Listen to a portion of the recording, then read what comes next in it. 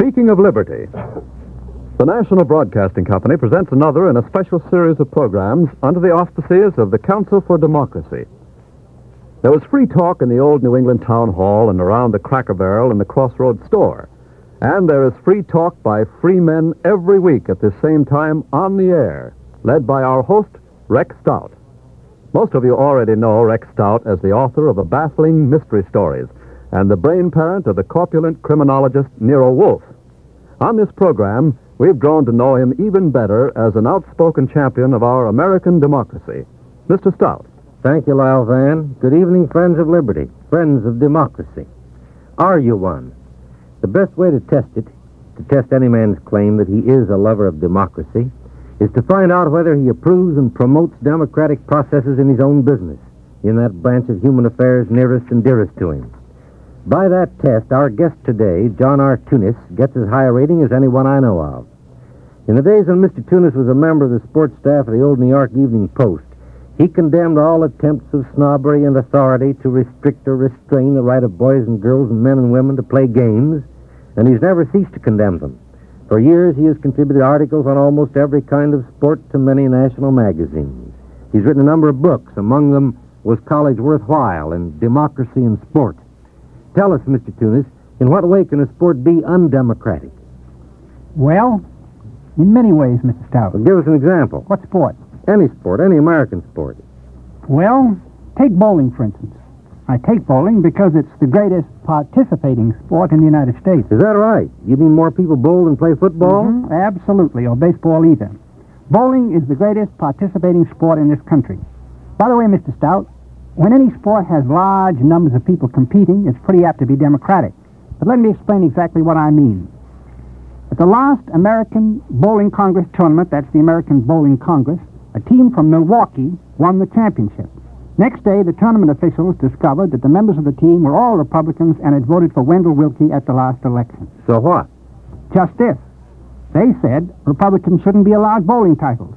So they disqualified them and awarded the prize to the second team, who were all good Democrats. What? Where have I been? In America? That isn't possible. Of course it isn't possible. That's exactly the point. A thing like that couldn't happen in the USA was all the story. Of course it didn't happen.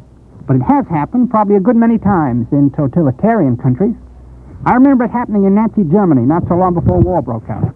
A member, or I guess it was several members of a prominent tennis club, which won a title, weren't good Nazis. The official in charge promptly declared the team was disqualified. They couldn't win. And he openly gave that reason, that they weren't good Nazis? Absolutely. He said, and I'm using his words, only those who have mastered National Socialist ideology can be victors in the Third Reich. Stop. Period. Unquote.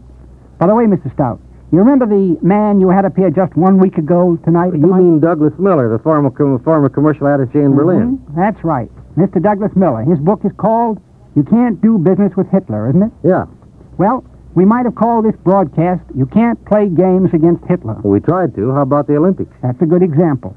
The last Olympic Games, which were held in August 1936, 5 years ago, in Berlin, were the greatest demonstration of using sport for propaganda the world has ever seen. They weren't games, Mr. Stout, in any sense of the word. Their athletes weren't college boys like ours and the English competitors. Their athletes were trained servants of the state. Oh, they were? That's right. Some of those Germans had been training and working under government supervision and paid by the government for 2 or 3 years to prepare for this event. Not only did the government try its best at the Games to sell the Nazi regime and National Socialism to every visitor, and especially to those in the press box, but it showed plainly that it considered sport merely another branch of military training. Sport wasn't fun. Sport wasn't healthy recreation. Sport was propaganda, if you won. Sport was training youth for war. Why, I remember there was an argument about that, even before they went. That's right, but they didn't do anything about it. It happens that in my files today is a release from the American Olympic Committee shortly after the Germans went into the Rhineland. You remember that, Mr. Stone? Yeah, that was in March 1936. Just after the Winter Olympics at Garmisch-Partenkirchen. Here's the way that release from the American Olympic Committee reads, quote, "The fundamental rule of the International Olympic Committee is to ignore racial, religious, and political affairs as much as possible. If they did not adhere to this policy, the Games would never be held, as the world is always torn by controversies of various kinds." In other words? The badges of the American Olympic... Badges? What are they? Well, I suppose I ought to explain. That's a sports writer word, badges. It means the gents who wear badges, the officials, those gentlemen who seem to infest all our sports today. These gentlemen, and yes, I suppose we ought to admit it, the athletes, too, over in this country, they felt that this Nazi thing wasn't important enough to make a fuss about. I don't recall a single athlete or a single American badger who refused to go to Germany. See, they all wanted a trip. We were much more interested in joyrides in those days than in fundamental principles such as democracy in sport. By the way, there was only one newspaper man or American radio commentator at Berlin who had the nerve to say, hey, wait a minute, this thing's a racket. Who was that, Mr. Tunis? Westbrook Pegler.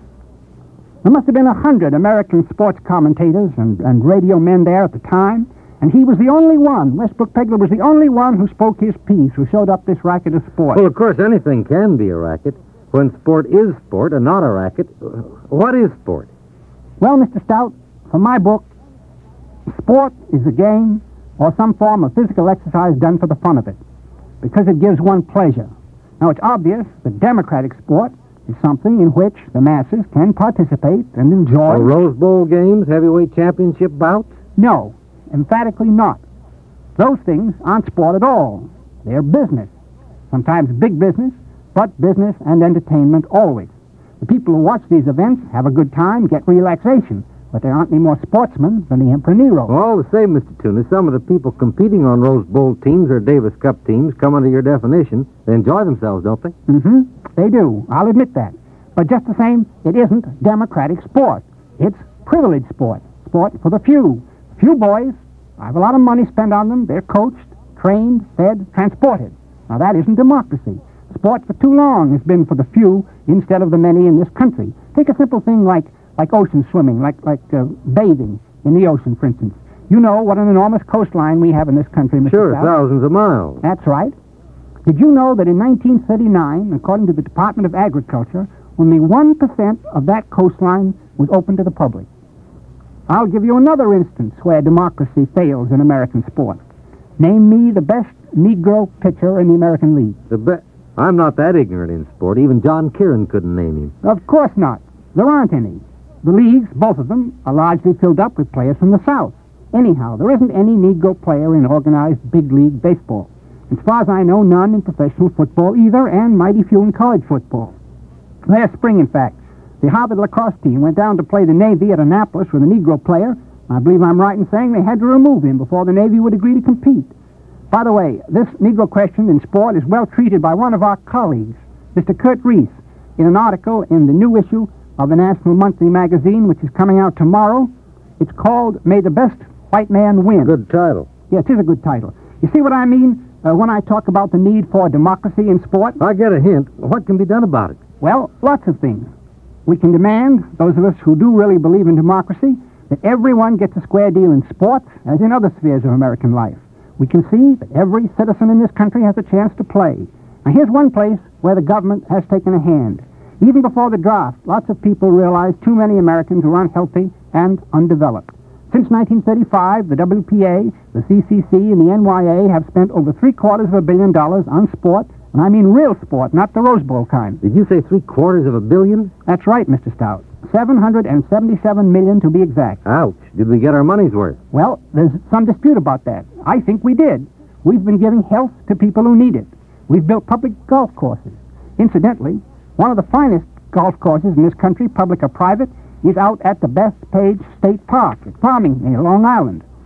And we've constructed swimming pools, public beaches, camping sites, tennis, handball, and shuffleboard courts. By the way, that reminds me of a definition of democracy I heard the other day. What was it? It came from a young boy about to be drafted. They asked this boy what democracy meant to him. What'd he say? He said, Jones Beach. I've heard worse definitions. You bet. And in more wordage. But let me tell you what else has been done for democratic sport in this country in recent years. The WPA, the CCC, and the NYA have built about 1,000 skating rinks, 300 miles of ski trails, bobsled runs, and winter sports areas, all free. What's more, they use these facilities. Over 600,000 golfers used the public golf courses around New York in 1940. That same year, 38 million Americans, think of that, Mr. Stout, 38 million visited our national parks and forests. They climbed mountains. They walked on trails. They fished and camped out. Maybe, I know, some of them only whizzed through in a Ford, but they all got outdoors. See? That's what I mean when I try to talk about democracy in sport. Well, I agree with you, Mr. Tunis. It's democratic, all right. It's a fine thing. But a lot of people say that in times like these, when we have to watch pennies, $1 billion for sports facilities comes close to being a luxury. They say we can't afford that sort of thing. What do you say to them? Well, I say to them we can't afford not to have this sort of thing. Because this new recreation program is helping make America strong. It's building up the hearts and bodies of millions of our people. It's a living proof that the democratic way of life does mean a richer and fuller existence for our children. You know, Mr. Stout, you can't ask people to risk their lives in battle unless they've got something to fight for. This is one thing. I know it may be a small thing, but it's an important thing. Democratic sport. Recreation for the many, not the few. Games for the millions, not the carriage trade. I don't call a program of that sort a luxury. Do you, Mr. Stout? I call it a real necessity of our fight to make democracy endure. Well, so do I, Mr. Tunis. I'm for it. Too many people have considered public recreation as boondoggling or something to keep a few thousand jobless boys busy in the woods. They don't realize what it has done for millions of Americans. And another thing. There's a good deal more to the problem of sport and democracy than the physical side. There's a spiritual side, too. What do you mean by that? Well, I mean that there's something in sports and games which gives a nation spiritual qualities. Look what it gave the English. They're a games-playing nation. It showed those people the validity of such things as duty, team play, cooperation. You mean that the qualities of character that make a boy a valuable member of a cricket team or a baseball team also make a man a valuable citizen of a democracy? Exactly. More than that. The field of sport is the place where those qualities of character can be most easily developed. Through sport, we can teach democratic behavior in practice. We can show boys and girls where their acts offend the democratic principle. However, the fans cheer Leo Durocher when he gets kicked out of a baseball game with the umpires. Well, of course, Major League Baseball isn't sport from my book. Coming back to my definition, baseball is big business. I'm thinking of another sort of game. It's a game I saw, a game of basketball played last winter in a country high school where two boys the same age as the players were acting as referees. Another boy was the timer. Another boy was the scorer. Wasn't there a coach? Sure, there was a coach, all right, but he simply wasn't running the game. He was a teacher of physical education, so he stood on the sidelines and left the game entirely in the hands of the players themselves. They chose their officials, and through that they come to learn that if they don't live up to the rules, the game disintegrates. I've seen that game, Mr. Stout, and there are millions of them taking place all over the United States. Now, here's an excellent example of dynamic democracy. We need the spirit of democratic sport in this country. And one way, my opinion, one way to get that spirit of democratic sport in this country is to have more and more people playing games, to give equal opportunity to all groups and classes of our citizens. Because the more we play games, play, mind you, not watch, the more we learn to apply the principles of cooperative living to our exercise and our recreation, just so much stronger and tougher we knit the fibers of our democracy. Seems to me, today we need the spirit of sport in our democracy and the spirit of democracy in our sport. Thank you, Mr. Tunis. Ladies and gentlemen, our guest today is John Tunis. This is Rex Stout saying goodbye until next week. You just heard the 18th of a series of programs entitled Speaking of Liberty, brought to you each week by the National Broadcasting Company in cooperation with the Council for Democracy, a national organization dedicated to the propagation of an American faith in democracy. Next week, Rex Stout will bring Jay Allen to the microphone. A copy of the script of this broadcast will be mailed free to anyone requesting it. Please address your letter or card to the Council for Democracy, 285 Madison Avenue, New York City. Speaking of Liberty has been presented as a public service by the National Broadcasting Company and the independent radio stations associated with the Red Network of the National Broadcasting Company.